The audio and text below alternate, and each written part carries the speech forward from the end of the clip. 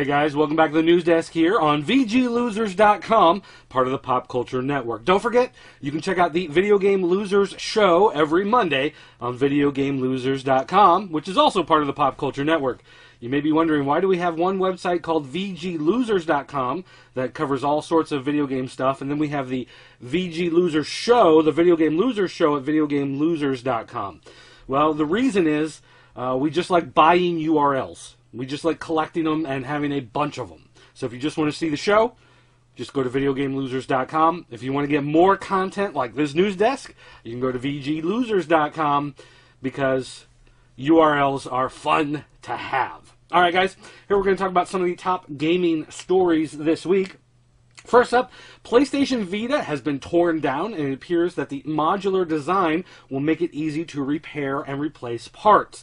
Now, as someone who works in a store where we fix game systems and handheld consoles, I can tell you that this is fantastic news. This will bring down the price of your repairs quite a bit, because a lot of times it's so aggravating getting all the little pieces together. The DS Lite, 3DS are pretty big offenders when it comes to tearing down systems and putting them back together.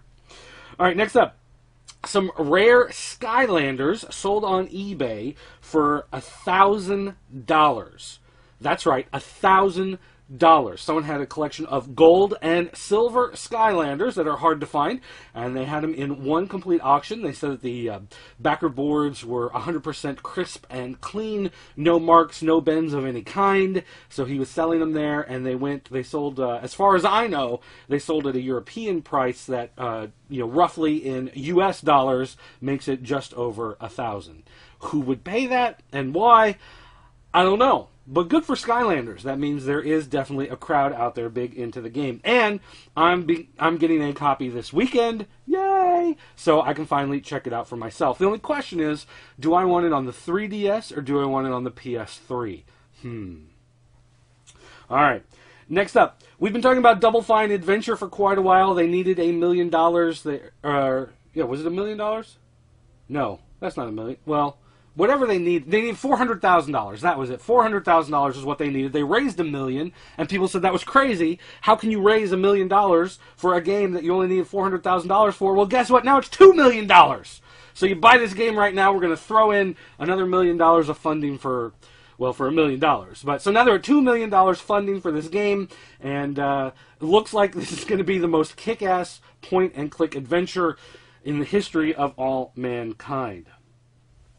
Sony has filed patents for a new camera to hook up to their systems. This one is apparently much like the Kinect.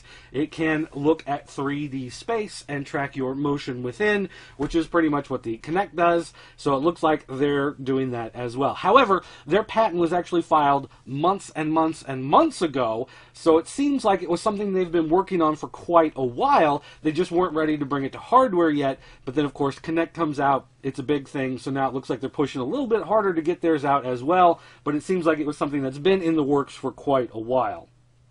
The other big thing, of course, is that they're working on a backwards compatibility adapter. Looks like a device that you will plug into your PS3, those that are not PS2 backwards compatible, and it might be able to serve with some sort of PS2 functionality. Might be able to give it back to the system so that you can put those PS2 discs into your PS3, and there you go. You're going to be able to get that back. Capcom, Namco, and Sega are all teaming up, it seems, for a 3DS game.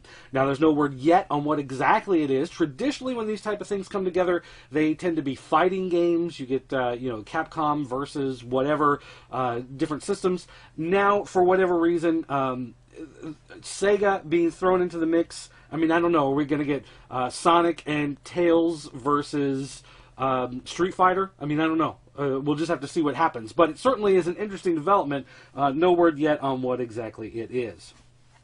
Report out of Japan says that Nintendo is now working on getting content, streaming content compatibility onto the Wii U. As it turns out, now on the Wii, you can get Hulu Plus, you can get Netflix on the 3DS.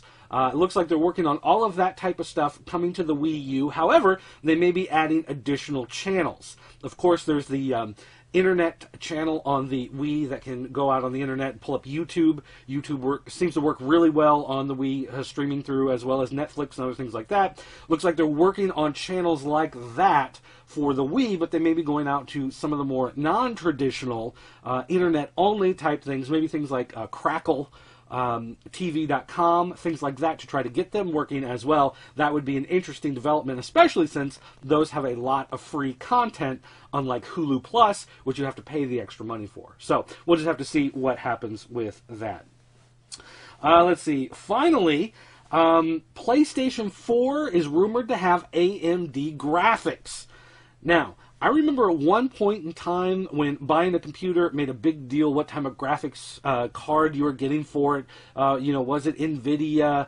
Was it, what? And people were fighting all the time, and message boards, people freaking out, and having these big battles online. My question is, if the PlayStation 4, let's say it does have an AMD graphics chip, does that matter anymore? Are we still at the point where that's going to make a big deal? Or is it just pretty much like AMD got the contract, good for them? I want to hear what some of your thoughts on this, because I'm having a hard time figuring out why. Is this still a big deal? Why are we talking about this? Or is it just random news like, oh, IBM's making the processor, AMD's making the graphics chip, woohoo! So, anyway, guys, let me know what you think. Don't forget, February 29th, we are less than a week away from Tron Day. And I know some of you guys are like, I don't care about Tron. Well, you know what? I don't care about you, all right? So suck it. Here's how it's going to work. February 29th, tweet, go on message boards, go on Facebook, go on Google+, go on, I don't know, LinkedIn, whatever, wherever you want to go, and just hashtag Tron Day. And just say something about Tron. Tron saved your life. Tron saved your mom. Tron's your true daddy. Whatever type of stuff you can come up with. And let's promote Tron. And, as it turns out, February 29th is the return of Voltron. Voltron Force on Nicktoons. If you're a fan of Voltron as well. Seems like a great day to talk about Voltron as well as Tron on Tron Day. And, if you got time, you can even sit down, read your original Tron novelization. Because, they say the book is better than the movie. I don't know, I'm a little torn on this one. But hey, you can go out and knock yourself out with that as well. Alright guys, thanks for watching, and I'll see you next time.